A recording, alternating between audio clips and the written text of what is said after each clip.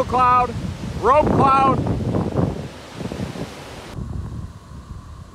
I am live in the Boulevard Peninsula, about to head east to Sabine Pass, and Hurricane Laura has undergone textbook rapid intensification overnight. This is the very first outer band of Hurricane Laura right now, as visible from the Boulevard Peninsula. We are monitoring this band for waterspout potential as well this morning, but our plan is to head east to intercept rapidly intensifying Hurricane Laura, forecast to make landfall late tonight, very close to the Texas-Louisiana border, and there is going to be an absolutely prolific storm surge just to the east of it, forecast to be 10 to 20 feet, and in fact most of the area from I-10 off to the south is likely going to be underwater with all of the marsh country down there across far southern Louisiana into far southeastern Texas. Likely a storm surge could go 30 to 40 miles inland, maybe even north of the Interstate 10 corridor, and we just passed high tide so far this morning, but another high tide is expected early tomorrow morning, very close to when the storm is forecast to make landfall, very late tonight, early on Thursday morning.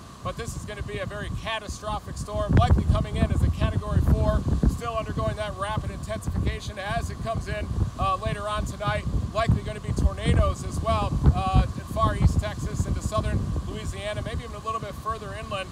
just near that front right quadrant of the storm. But this area here is under a mandatory evacuation, and that holds all the way through Cameron Parish, far southern Louisiana. That's that marsh country that is so storm surge prone. So when this 10 to 20 foot storm surge comes in, most of these areas will be completely underwater with wave action on top of it, sustained winds probably approaching 150 miles an hour with gusts even up to 200 miles an hour possible when this hurricane comes in. It's about as dangerous as it can get in terms of natural disasters in this area, and that's why it's so important to heed those evacuation warnings and get out of the path of this thing.